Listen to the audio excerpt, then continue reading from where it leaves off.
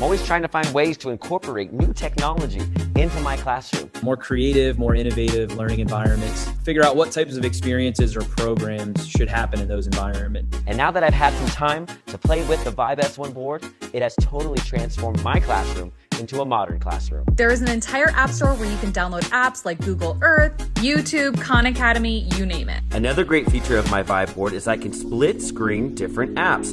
And now with Vibe board, we're not limited to one virtual cadaver platform while side by side enhancing real cadaver dissection. You need technology that can easily roll around and move and promote that type of learning, and the Vibe board fits perfectly with it.